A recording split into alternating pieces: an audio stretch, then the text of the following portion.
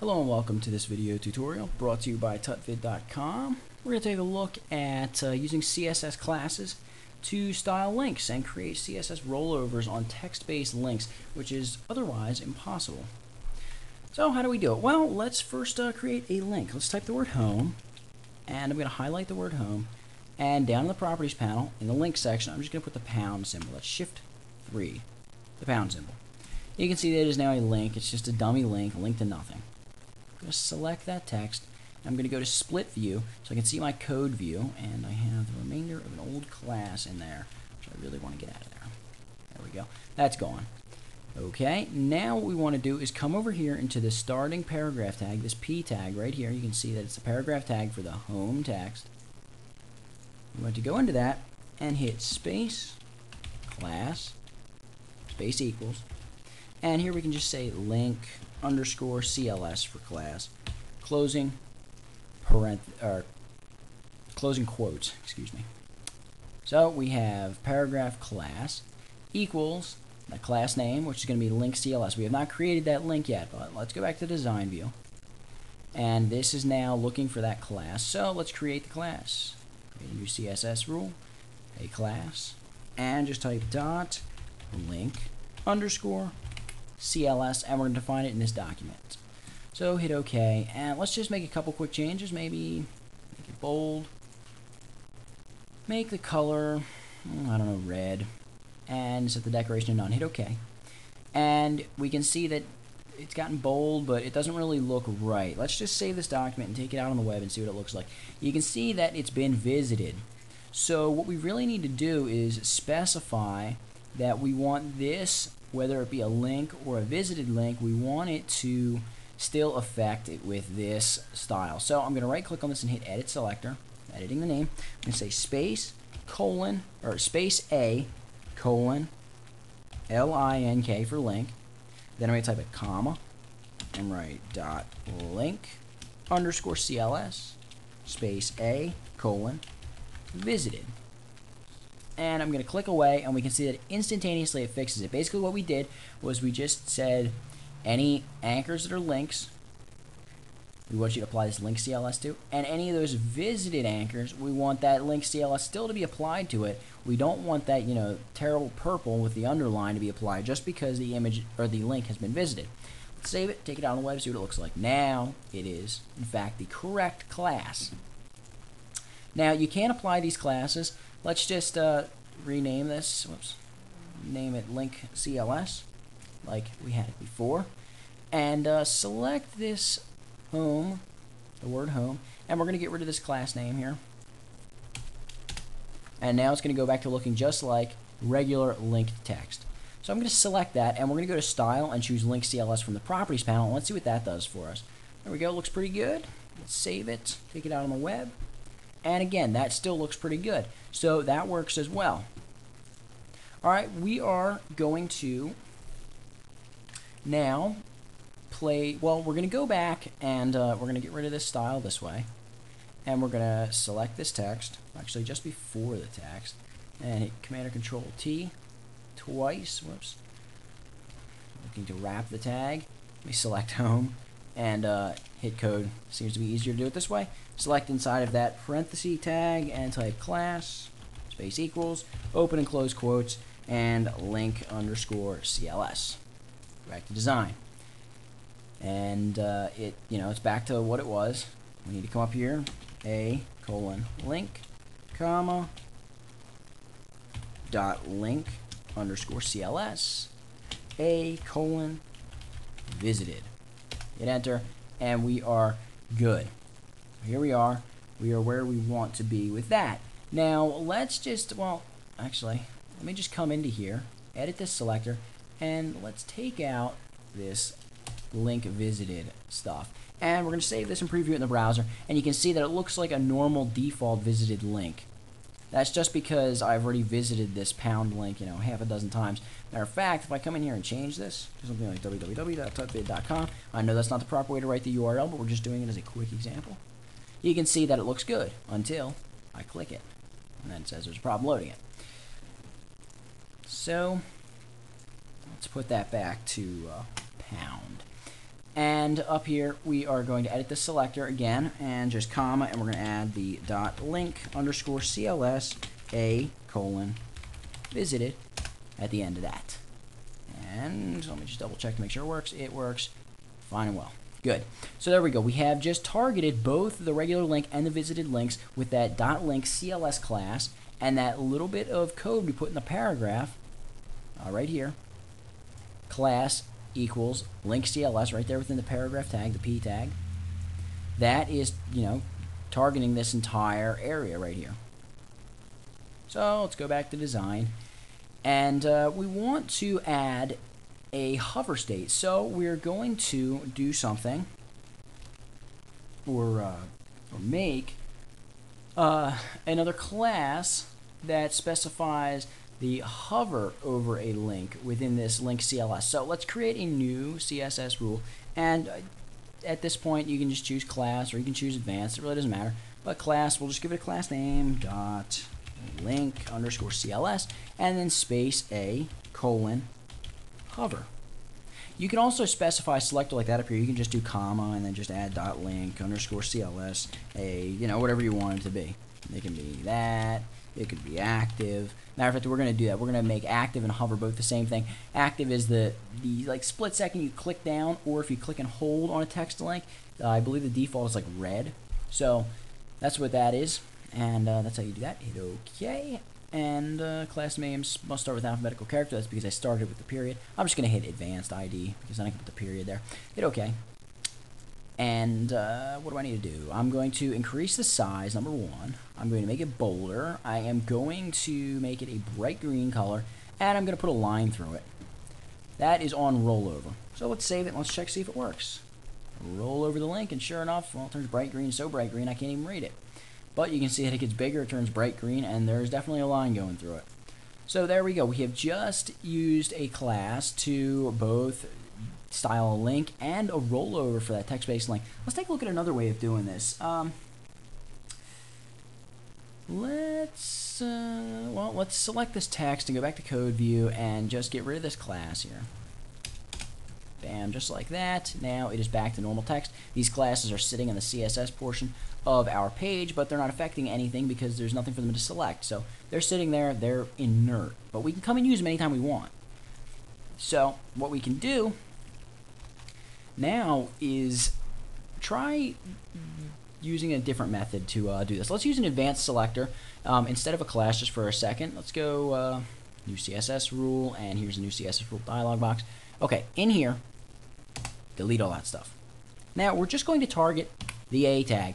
Every link in this page is going to be affected by this style. This is going to be this document only. We're going to define this in. So we're going to hit OK. And here, we're going to say decoration none, color, whatever, dark blue is fine, size can be 12, and that looks good. So hit OK. And you can see that we have, in fact, changed the way that link looks.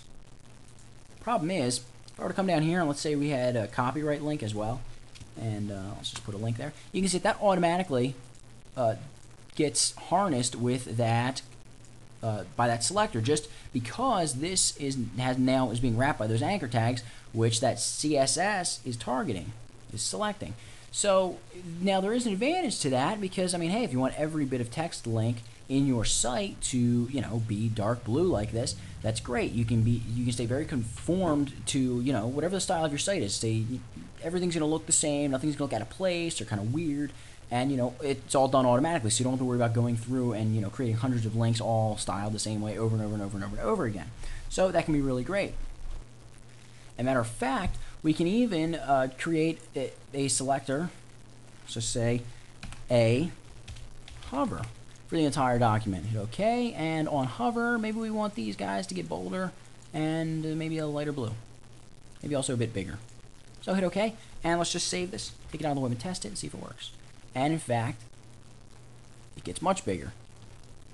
And every link will be affected. So there are its advantages, but let's say we don't want to do that. Let's say we want the majority of the links to be something else. So we could do a couple things. We could create a new class and target every bit of text that is not a link inside of this div with that. Or we could use the advanced selectors and select into this div.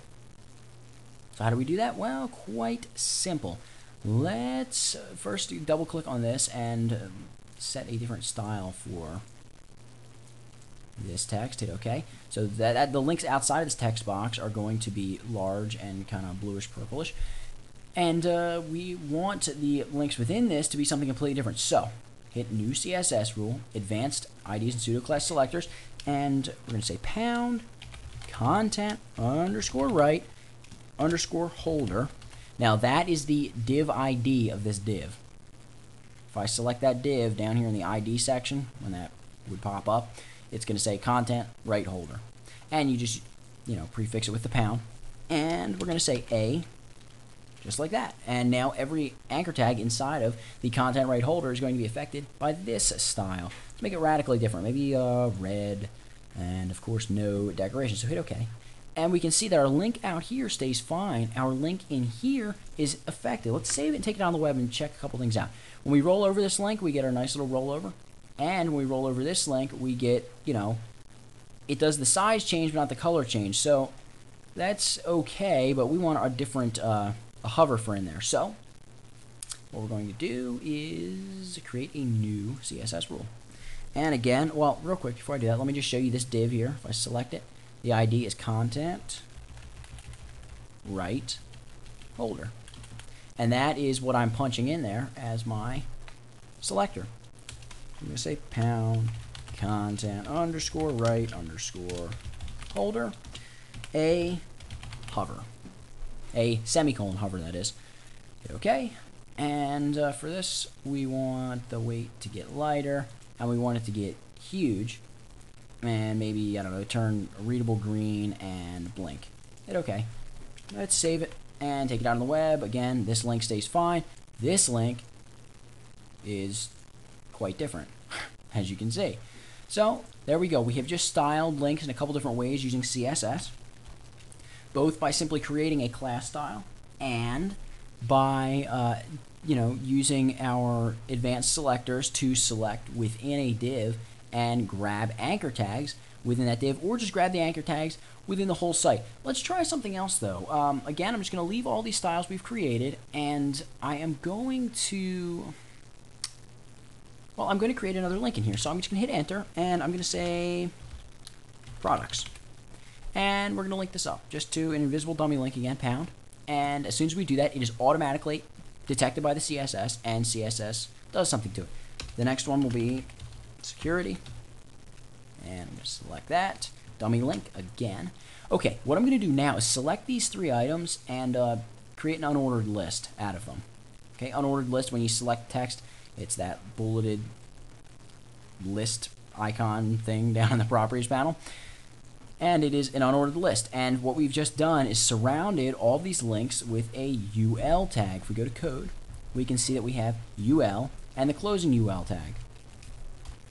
Now, using CSS, we can really use this to our advantage. Matter of fact, not only do we have these UL tags, but within the unordered list, UL, we have LI tags surrounding each list item, LI. So we can use all of this to our advantage when we're using CSS. Let's take a look at what we can do with this. So back to design, and we are going to target the unordered list inside of this div. Because if I target each unordered list, my navigation bar is also an unordered list. Just I've messed with it a bit to make a CSS navigation bar, but this is an unordered list that we're going to target within that div. In here, first thing, as we did before, pound content underscore right underscore holder. And then we just need to specify the tag. Before we're doing A for the anchor tag, so in this case it's just UL for the unordered list tag. Again, define in this document only. Hit OK. Now, we're defining properties for this unordered list. Basically, what I want to do to this unordered list is get rid of those bullets, or maybe just change the bullets. So we're going to select the list, and we're going to choose type, and well, we can hit square and just hit apply. You can see it changes to square. We can choose decimal, apply, and you can see we have numbers, or we can just choose none and apply, and we get none. So that's pretty cool. We can go to box and apply a margin, maybe 5 pixels to every side, hit apply, and you can see it's going to push away from that side. Of course, maybe we really want this to, choose same for all, and we just want to tweak the stuff to the left. So let's say -15. Let's see what that does for us. Oops, I just moved off screen. Hit apply, and that's pulling us back to about where we were. We need a little bit more than that. Let's say negative 25. And here we go, hit apply. And there we go. That looks pretty good. So we're going to hit OK. So we've started styling our unordered list, but we still have those links within it. So we can further target them. Now we can say new CSS rule, and we're going to say pound content underscore right underscore holder space ul space. Remember, those list items are within li tags, list item tags. So ul li a, and then we're going to say link. And then we can say comma, and I'm just going to copy this entire thing. Note, I picked up the comma there. I want to make sure I get rid of that on the end, and then just delete A and make that visited. Okay. And, well, let's change the font. Let's make it Times New Roman, etc., etc., etc. Color, well, we'll make it, I don't know, blue. We're running out of kind of options here. We've been playing with this for so long. And the size, big, decoration, none. Hit OK. And you can see that our list has updated. And now anything we add to this list, if it is a link, it's going to be affected with this. See, if it's just another list item, if we just say, oh, I don't know, contact, it's not going to do anything. But as soon as I select it and make it a link, shift pound, bam, look at that. We have used CSS to select within our HTML structure here, this UL tag, and these LI tags, and further within that inside of these anchor tags. So you can see that using these CSS styles can be very, very powerful, and really the sky's the limit. So just keep playing with it, take what you've learned here, and try to mess around with other things you have in Dreamweaver, other links, maybe images, all kinds of things, and have fun with it. I hope you learned something from this video. Please go check out the site. That's www.tutvid.com. Thank you for watching.